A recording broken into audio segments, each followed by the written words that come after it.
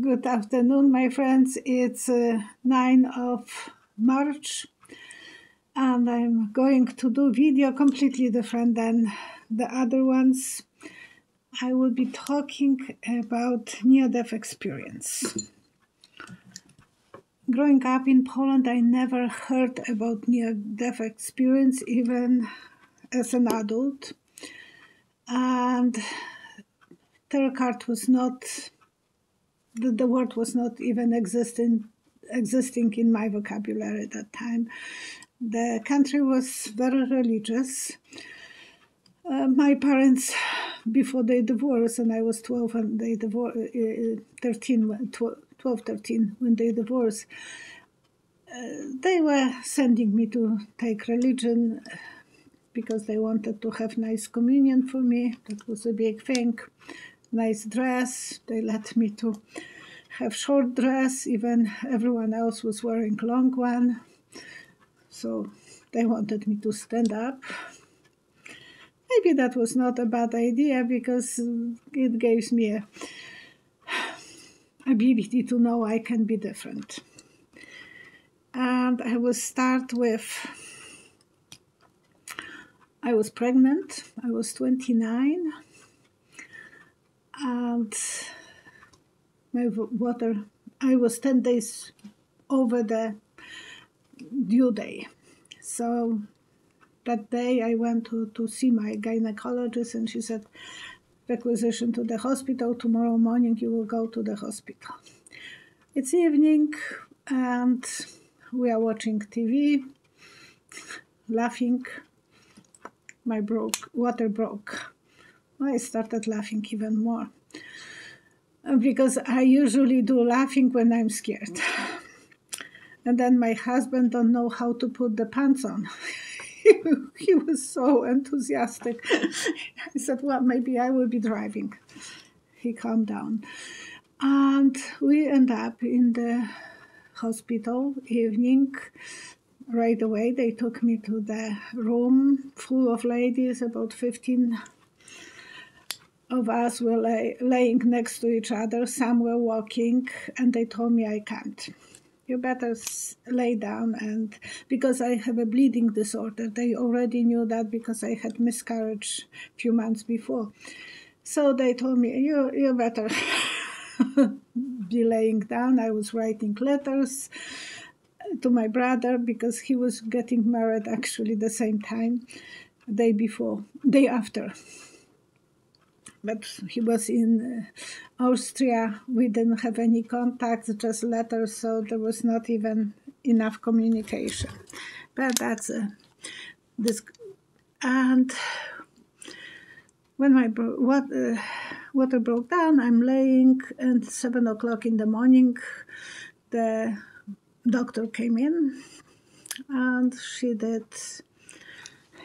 checked me out. So she put her 2 fingers or more, I don't know, and I knew that I'm losing my blood pressure.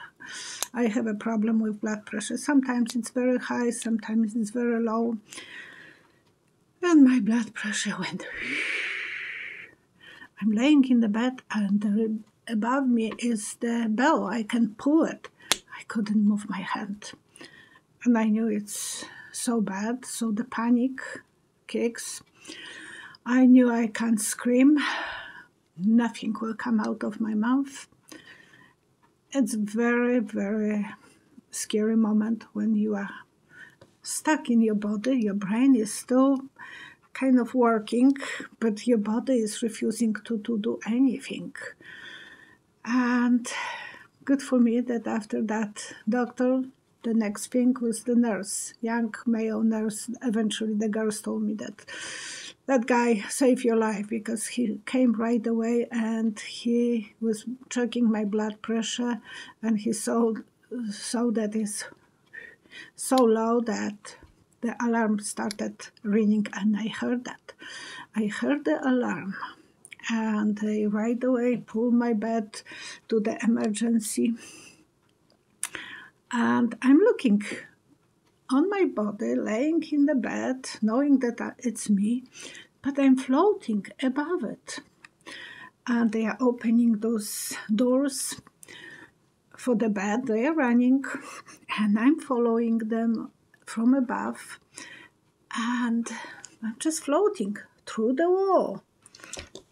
I didn't even find this funny or anything. I just was watching myself, what they are going to do with me. And they eventually took me to the emergency room.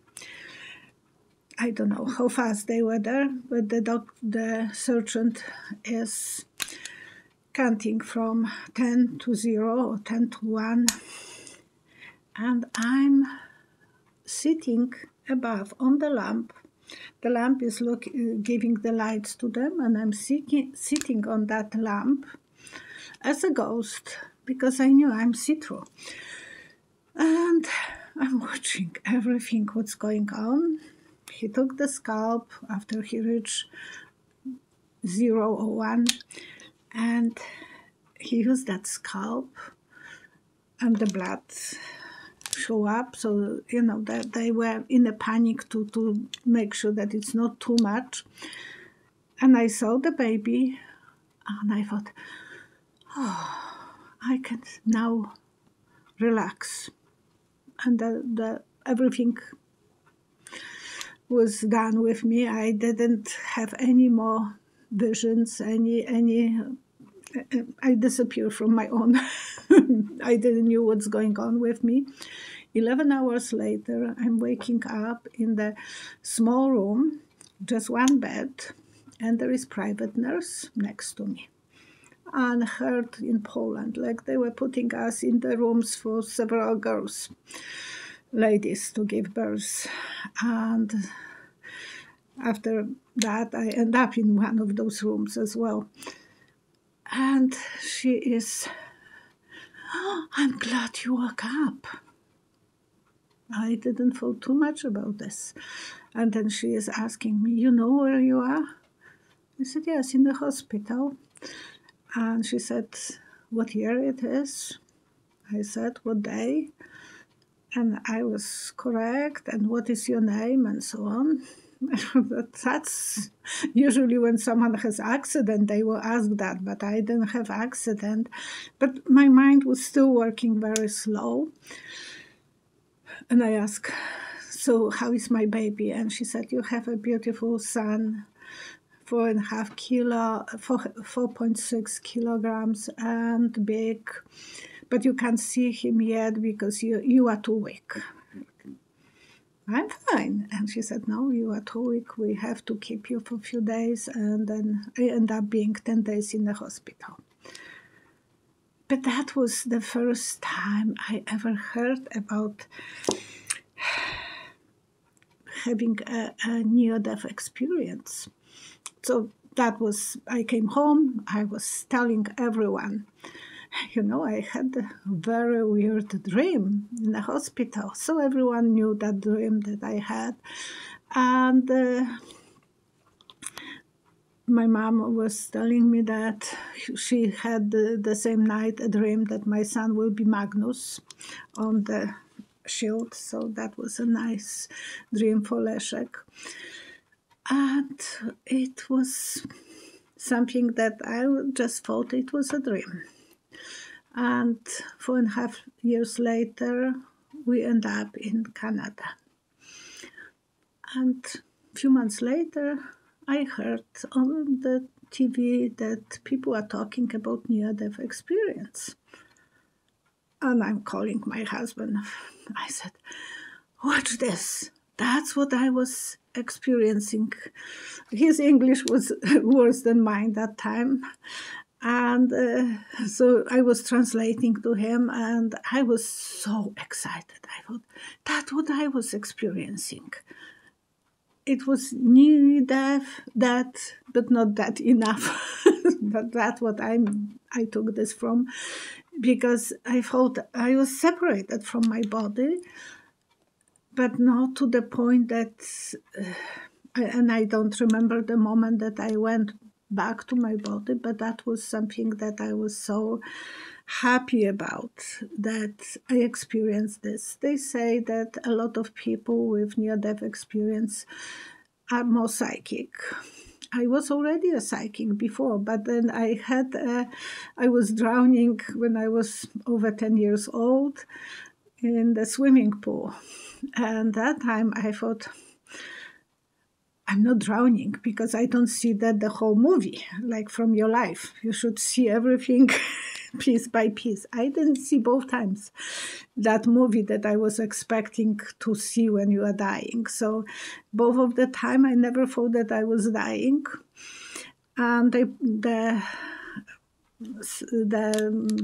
guy who was working on the swimming pool, he pulled me out, and I was apparently blue. My girlfriends were telling me, "You are so blue, you died," and blah, blah, blah. But I didn't. But I had those psychic abilities, so that they are somehow apparently connected to near-death experience for many people. And we make sure that our kids can swim. Oh gosh, poor kids, they were not even 5 years old. The first classes that they were allowed to attend, we were right away there and making sure that they were good swimmers. Leszek saved one girl's life that the teacher on the camp gave him a horn for that. But it was so nice to... Oh, I knew that. And everyone, if you have children or grandchildren, make sure that you can teach them swimming. That they need to know how to swim, how to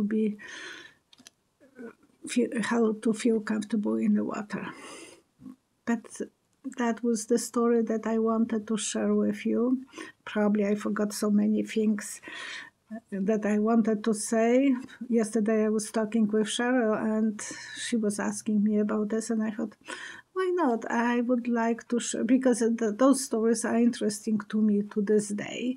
Everyone has different experience, and you are very welcome to share yours. If you want to put them in the comment section, that will be very interesting.